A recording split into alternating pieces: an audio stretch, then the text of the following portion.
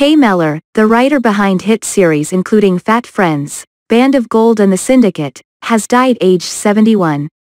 She was known for creating and writing the ITV series Fat Friends, which helped launch James Corden's career.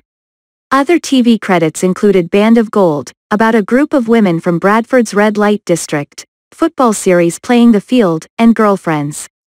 Mellor also wrote episodes of Coronation Street and Brookside, and created the award-winning children's drama Children's Ward.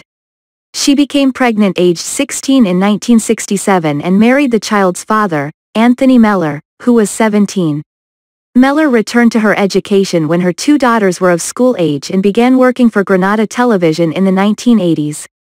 Fat Friends, about the members of a slimming group in Leeds, starred James Corden, Ruth Jones, Alison Steadman and Mellor's youngest daughter, Gaynor Faye, and was later turned into a musical.